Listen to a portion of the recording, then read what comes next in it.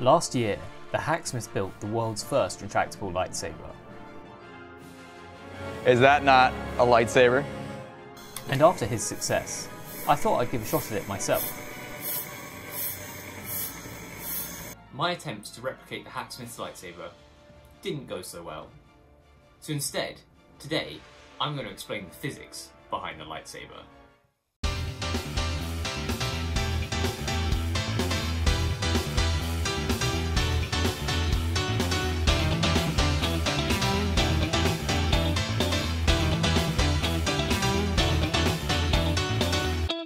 The first thing to say about this lightsaber is that it's essentially a high precision blowtorch. And I mean that with no disrespect. It's still amazing, but yeah, it's fire.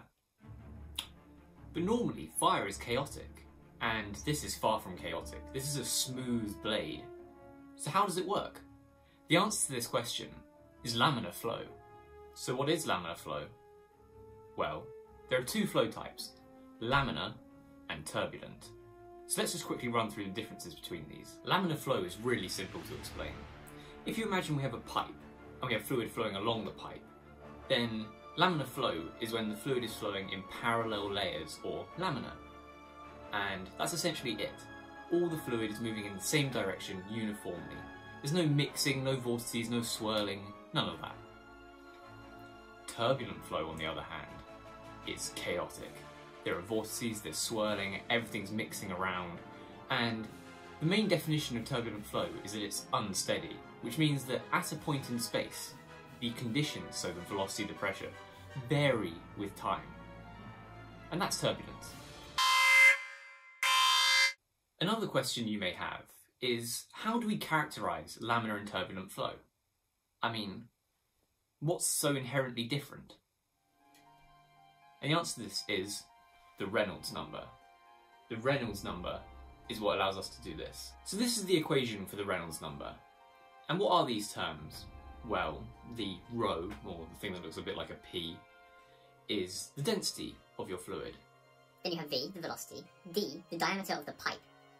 So, for example, all of the fire is coming out of the jets, little jets in this nozzle, and the diameter of that nozzle is what you would use for this. And on the bottom we have viscosity. And essentially, when you have a low Reynolds number, you have laminar flow. And when you have a high Reynolds number, you have turbulent flow. So this value can be used to characterise the flow. To get a better understanding of this, it's probably best that I do some modelling in SolidWorks. This might be some of the most basic CAD you'll see all year. It's a pipe.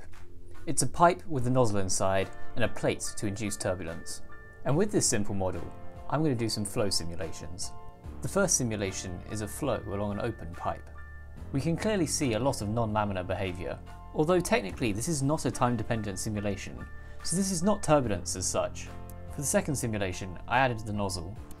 Passing the fluid through the small holes reduces the Reynolds number, and this converts turbulent flow to laminar flow. Okay, so I've explained all that, but why do I need to have laminar flow? Because I mean, there's no reason why turbulence doesn't work, right? Wrong. The blade of the Hacksmith lightsaber is produced by combusting propane, or LPG, and oxygen. Pretty standard stuff.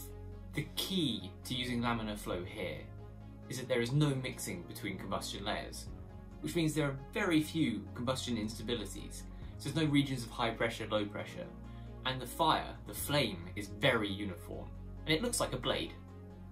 If instead we use turbulent flow, they would also be mixing with the air, the surrounding environment, which would cause heat and energy dissipation and break up the flow much sooner, so we wouldn't be able to create such a long blade. And in fact, you can see this in a lot of the Hacksmith's videos. Near the end of the blade, turbulence is induced, so you don't get a nice clean edge at the top. You get this kind of fiery flame.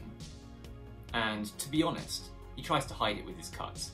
Like, no offense, I mean, I would do exactly the same if I created something like this.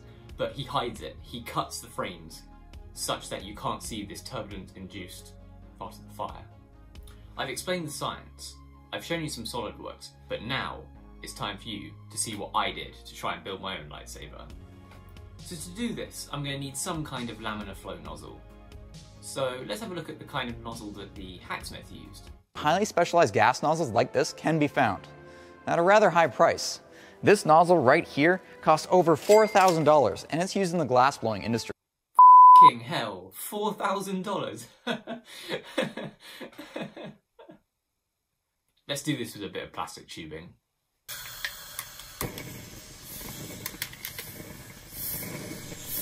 Here I'm using a similar setup to when I did my hand pump rocket engine. Except this time, it's a lot hotter. In fact, steel is so hot, it's probably austenitizing.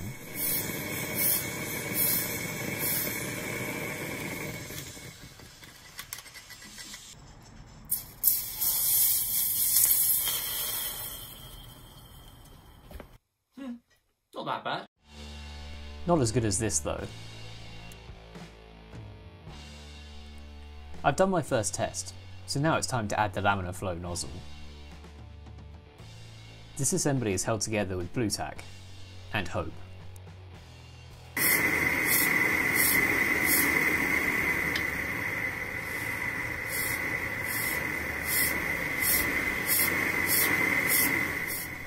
When I pump hard, the flame doesn't appear to be particularly bright, and this is because, well, it's probably because the nozzle itself is restricting the flow.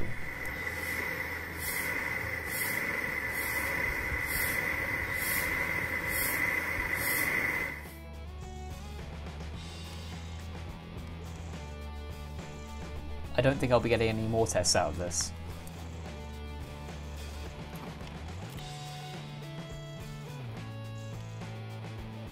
We've now seen a demonstration of my device with and without the laminar flow nozzle, or laminar flow nozzle. I mean, it didn't work very well, did it?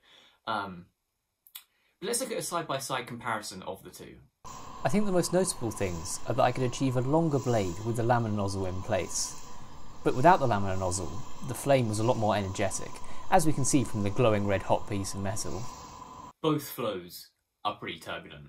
That's not necessarily because of the fire itself. I mean, obviously there is an element of that.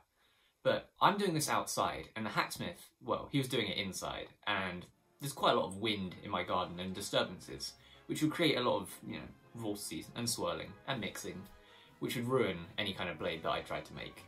So to summarise, the Hacksmith's blade is really cool. And I just want to say to him, good job.